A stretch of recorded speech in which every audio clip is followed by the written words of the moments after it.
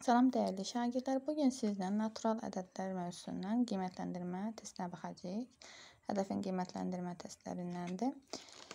Baxaq suallara. 15 dənə sualdır. Belə digər sualları da izah eləməyə çalışacağım. Baxaq. 7-yə bölünən neçə 3 rəqəmli natural ədəd var? 7-yə bölünən 3 rəqəmli natural ədəd istəyirsə, biz əvvəlcə düşünürük ki, 7-yə bölünən ilk 3 rəqəmli natural ədəd neçədir? Bu olacaq 105. Axırıncı 7-yə bölünən 3 rəqəmli ədəd isə 994-dür. Bunda necə tapırıq? 999 axırıncı 3 rəqəmli ədəddir. Onu 7-yə bölün. Baxın, qalıqda neçə alınır? 999-u 7-yə böləndə 994 alınır. Qalıqda da orada 5 alınır. Demək, nə oldu? 994 7-yə tam bölündü. Demək, necə 3 rəqəmli ədəd olduğunu tapmaq üçün nə edəcəyik? 994-dən çıxacaq 105-i, böləcəyik 7-yə, üzərinə 1 gələcək. Demək, nə edirik? 994-dən 105-i çıxacaq. 14-dən 5 çıxanda 9, 8, 9-dan da 1 çıxanda 8, 889. Bunu bölürük 7-yə. Bir dəfə 7, 7, 8-dən 7 çıxanda 18, 7, 2 dəfə 7, 14, 49 da 7, 7 dəfə, 127. 127-nin üzərindən də 1 gələndə cavab oldu 128. Deməli, 7-yə bölünən 128-dən 3 rəqəmli ədəd varmış. Baxaq 4-cü sualımıza. 4-cü sualda deyir ki, 4 ardıcıl cüt natural ədədin hasilini, 4 ardıcıl cüt natural ədəd hasili 2n, 2n plus 2, 2n plus 4, 2n plus 6. İkinci ilə dördüncünün cəminə nisbəti, ikinci ilə dördüncü, yəni bunun cəminə nisbəti, bu edir 4n plus 8. Hasili nisbəti 120-dir. Hasilə nisbəti. Buradan uşaqlar 2-ni çıxarsaq, buradan alınır 2n plus 4. Yəni bu üçüncü ilə eynidir. Bunu ixtisar apardı. Bu 2 ilə də bu 2-nin ikisi getdi. Alındı burada n. 2n plus 2-dən 2-ni çıxardırıq. Qalır n plus 1. Bir də 2n plus 6-dır. Buradan da 2-ni çıxardırıq. Qalır n plus 3. Bərabərdir 120-yə. Deməli oldu n plus 1, n plus 3. Bərabər 120-ni 4-ə böləndə 30. Buradan alınır ki, n vurulsun n kvadrat plus 4n plus 3-ə. Bərabərdir 30-a. Buradan alınır n kub plus 4n'in kvadratı üstə gəl 3n çıx 30 bərabər 0. Buradan da n bizim üçün 30-un bölənlərindən 1 eləyəcək. 30-un bölənləri bildiyimiz kimi 1 var, 2 var. 1-i qoyanda ödəmədi. 2-ni qoyanda, yəni 0-a verməli. 2-ni qoyanda ödədi. Deməli, n-imiz olacaq 2. N-i 2 tapdıq. N-i 2 tapandan sonra gəlirik, baxaq bizdən nəsə deyir ki, həmin ədədlərin kiçiyi ilə böyüyünün kvadratı. Kiçiyi olacaq 2n, yəni 2 dəfə 2, 4. Böyüyü 2n plus 6, o da 10-dur. Deyir ki, böyüyü ilə kiçiyinin kvadratları, onun kvadratı 100, 4-ün kvadratı 16, 100 o da 16, elədi 116 Y variantı. Üçüncü sualımızda deyir, aşağıdakı şərtlərdən neçəsi doğrudur? Rəqəmləri cəmi 9-a bölünən ədəd həm 3-ə, həm də 9-a bölünür. Bəli, bu doğru fikirdir. 2. Qarşılıqlı sadə ədədlər cütü mürəkkəb ədədlərdən təşkil oluna bilər. Əlbəttə təşkil olunur. Məsələn, 9 ilə 4. Qarşılıqlı sadədir, amma 9 da mürəkkəbdir, 4 də mürəkkəbdir. Son 2 rəqəmi 4-ə bölünən ədəd 4-ə bölünür. Bəli, bu da doğrudur. Rəqəmlərin cəmi 6-ya bölünən ədəd 6-ya bölünür. Xeyr, səhvdir. Rəqəmləri cəmi 3-ə bölünən 3-ə bölünür, bir də cüt olmalıdır. Məsələn, elə rəqəm deyərik ki, məsələn, nə deyək sizə? 6-ya bölünsün. 57. 5 o da 7, 12. 12 6-ya bölünür, amma 57 özü 6-ya bölünmür. Eyni zamanda həm 5-ə, həm 2-yə bölünən ədəd 10-a bölünür. Bu da doğru. Deməli, bir dənə 4 səhv oldu. Qalanları doğru oldu. Deməli, 4 dənə doğrumuz var. D variantı. Keçək növbətin 4-cü sualımıza. 320 vurulsun. Əkub 320 640 bölünsün 640-a. Əkub 320 vur 640. 320 ilə 640-ın əkubu bizə 640 elə verəcək. Bölünsün, bir də 640 var burada. 640-lar getdi, cavab qaldı 320. Rəqəmləri fərqi Ən kiçik 3 rəqəmli rəqəmlərin fərqi ən kiçik rəqəm müxtəlif yəni. Rəqəmlər fərqli ən kiçik 3 rəqəmli ilə ən böyük 4 rəqəmli ədədlərin cəmindən alınan ədədin rəqəmləri hasilini tapın. Ən kiçik 3 rəqəmli rəqəmlər ən kiçik 102-dir. Ən böyük 4 rəqəmli ədəd isə 9, 8, 7, 6-dır. Bunu nədir? Cəmindən bunları toplayırıq. 102 ilə toplayacağıq. Eləcək 9, 9, 7, 8. Ədədin rəqəmlərinin hasilini tapın. Bunu istəyir. 9 vur 9, vur 7, vur 8. 9 dəfə 9, 81. 7 dəfə 8, 56. Bunları indi vuracaq bir-birinə. 6 dəfə 1, 6. 6 dəfə 8, 48. 5 dəfə 1, 5. 5 dəfə 8, 40. Bu da bizə verir 4536. Cəmimiz oldu 4536. Keçək 6-ya. Deyir ki, hasilinin 16-ya bölünməsindən alınan. Uşaqlar, diqqət edin. 16-ya bölünməsi üçün, məsələn, 2-yə bölünəndə son rəqəmə baxırdıq. 4-ə bölünəndə son 2 rəqəm. Yəni, 4 2-nin kvadratı idi deyə son 2 rəqəminə baxdıq. 8-ə bölünmə deyəndə son 3 rəqəm. Yəni, bunlar qayda kimi keçilir sizə. 16 isə 2 üstü 4 olduğuna görə, demək, son 4 rəqəminə baxacaq. Son 4 rəqəmi nədir? 6342. Deməli, mən götürəcəm 6342-ni böləcəm 16-ya. Baxaq, neçə dəfə? 3 dəfə 16 elədi 48. Buradan qaldı 15. 154. 154-ü 16-ya bölünür. Neçə dəfə bölək? 6 dəfə götürsə 6 dəfə 16 96 eləyir. 7 dəfə. 8 dəfə götürək eləli. Hələ baxaq ödəyərmi? 8 dəfə 6 48, 8 4 ya da 8 dəfə 1 8, o da 4, 12, 14-dən 8 çıxanda 6, 26 böyük elədi kiçiyə, 9 dəfə götürək elə. 9 dəfə 6 54, 4 yazırıq 5 ya da 9 1 9, o da 5, 14, qaldı 10. Sonra 102, 2-ni gətirdik 102-ni, bu da bölünəcək 7 dəfə, 7 dəfə 6 42. 4 yadda. 7 dəfə yox. 6 dəfə götür. 6 dəfə 6 96. 12-dən 6 çıxanda 6. Demək qalığımız qaldı burada 6. Yəni 396 dəfə qalıqda 6. Bu birinci. Keçək ikincisinə. Yenə 4 rəqəmə baxırıq. 8552. 2-ni bölürük 16-ya. 85 16-ya bölünür 5 dəfə 16 80. 55 bölünür 3 dəfə 16 48. 15-dən 8 çıxanda 7. 72. O da bölünəcək yəqin ki 4 dəfə 16 64. 12-dən 4 çıxanda 8. 8 qalıq. Alınan qalığı tapın. İndi baxın, diqqət edin. Burada 6 qalıq, burada 8. Bunlar arasında nədir? Hasil. 6 dəfə 8 neçə edir? 48. 48-i 16-dan böyük yolla 48-ə təzədən 16-ya bölür. 48-i 13 dəfə 16, 48. Qalıq qaldı 0. Deməli, bizim qalığımız alınacaq 0 C variantı. Yəni, bu tipdə olanda 16 son 4 bölürük. Buradan alınan qalığı tapdıq 6. Digərinə alınan qalığı tapdıq 8.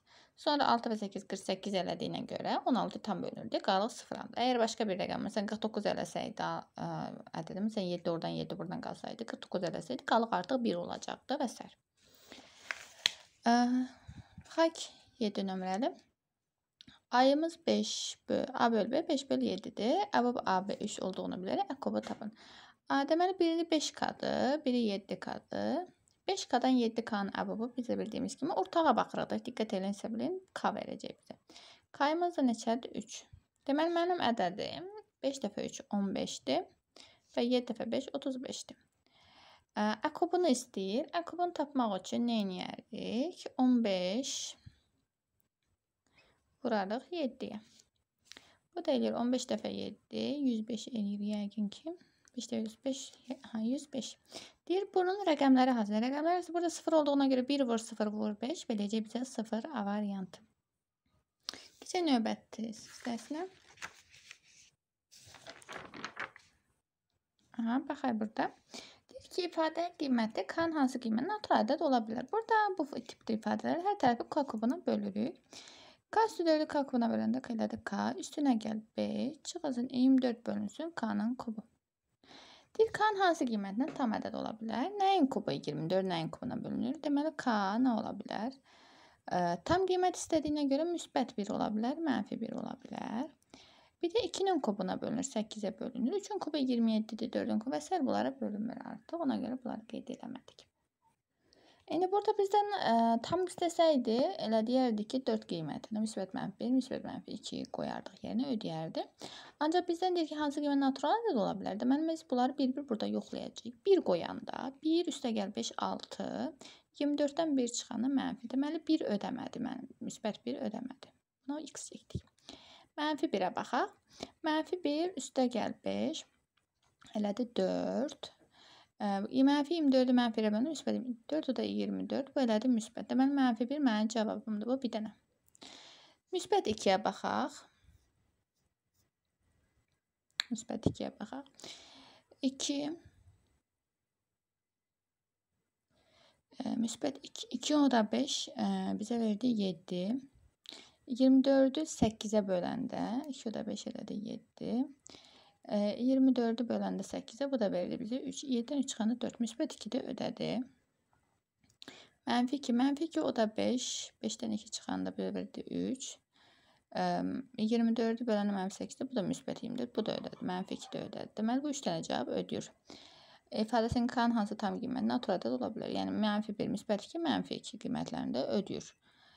Yəqin ki, burada variantlar niyə belə verilib? Üçün də verməlidir. Hansı qiymətində yəqin ki, seçmək lazımdır. Ona görə belə bu formada verilib. Mənfi 1, 1, 2-dir, 1 ödəmir. 1 ödəmir, 2, 3 ödəmir, 0 ödəmir. Y variantını götürəcək. 2 ödəyir burada. 2-ni götürəcək. Yəqin ki, seçə variantları ona görə hamısı bütün variantları verməyib. Ədədi 36-ya böldükdə qalıqda 23 alınır. Həmin ədədi 18-ə böldükdə alınan qalığı tapın. 36-ya böldükdə qalıqda 23 alınırsa, demək 18-ə böləndə qalıq istəyirsə, deməli biz 23-ü 18-ə böləcəyik. 23 də 18-ə böləndə diqqət eləsək, qalıq alınır. Bir dəfə qalıq 5. Demək bizim qalığımız neçə olacaq? 5 A variantı. Adətən bu tək cütdə uşaqlar çox çaşırlar, dəhşət dərəcə çaşırlar. Bunun sizə ən rahat yolunu öyrədim. Əgər tək cüt olduğunu tapmaq istəyirsə, bir dəfə x-in yerinə 1 qoyun, bir dəfə x-in yerinə 2 qoyun. Görün, sizə istədiyi bir şey verirmi, ya vermirmi? Əgər verirsə, demək istəyənlərdən sonra, məsələn 1 qoyaq. 5, o da 3, 8, 8-in kvadratı 16. Demək, o tək deyil. 2 qoyaq, 5 dəfə 2, 10, o da 3, 13-ün kvadratı 169 tək. Deməli, mənim x-im 2-dir. Sonra gəlirsiniz, burada x-in yerinə 2 qoyursunuz. Məsələn, burada 3 dəfə 2-nin kvadratı 4, bu elədim. 3 dəfə 4, 12. 12 üstəgəl 7 dəfə 2, 14. Üstəgəl 2, bu da cütdür. Demək, A variantı da cütdür. Amma digərlərini yoxlasaq, 3 vurulsun 2-nin kubu 8, üstə 3 gələndə tək verir sizə. Bu çıxırıq 1 deyə tək verir. Cütdən 3 çıxanda tək verir. Cütün üstünə 5 gələndə yenə tək verir. Digər yolla, yəni cavabımızı tapdıq burada. Digər yolla nəyin kvadratı təkdir? Əlbəttə ki, təkin kvadratı. Deməli, 5x plus 3 nə olmalıdır bizim üçün? Tək ədəd. Nəyin üstünə 3 gələndə tək eləyir? Əlbəttə ki, cütün üstünə 3 gələndə tək eləyir.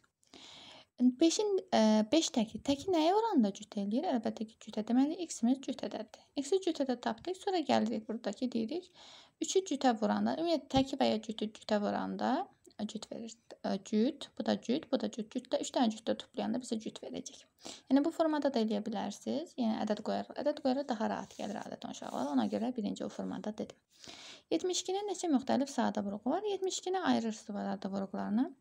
2-yə, 36, 2-yə, 18, 2-yə, 9, 3-ə, 3, 3-ə, bir dəfə. Sadə müxtəlif sadə vuruq istəyir. 2 və 3-ü götürəcəyik. Bu da 2 dənədir, D variantı. Baxay 12-yə. 12-də deyir ki, müsbət tam bölənlərinin hasilini istəyir bizdən. Deməli, əvvəlcə nə edəcək? 5-25-i vuruqlara ayıracaq. 5-25, 12 rəqəmlərin cəmi 3-ə bölünür. Bir dəfə 3, 3. Qaldı burada 22, 22, 7 dəfə 3, 15, 3-ə 175. 175, 12, o da 1, 13, 5-ə bölünəcək. 3 dəfə 5, 15, 25, 35, 35, 5-ə bölünür. 7, 7-yə bir dəfə. Aha. Deməli, bu oldu. 3 vurulsun 5-in kvadratı vurulsun 7. Müsbət tam bölənlərin hasilini tapmaq üçün ədədi yazırıq burada. Üzərində isə natural bölənlərinin, yəni sayını tapırıq. Eləyəcək 1 da 1, 2, 3, burada 2. 4 dəfə 3, 12. 12. Bunu bir dənə 2-yə böləcək ki, müsbət tam bölənlərin hasilini tapaq. Burada eləyəcək 525 üstündə 6. 525 üstündə 6 da bizə nə verir? Yəqin ki, vurğulara ayırıb 5-in kvadratı 3 vur 7-nin üzərində 6. Bu eləyir 5 üstü 12, 3 üstü 6, 7 üstü 6. 3 üstü 6, 7 burada yoxdur, bu da deyil. Bu da A variantı. Bu 5 üstü 12 vurulsun 21 üstü 6'dır. Bu da eləyəcək A variantında. Sonra 13'e baxaq.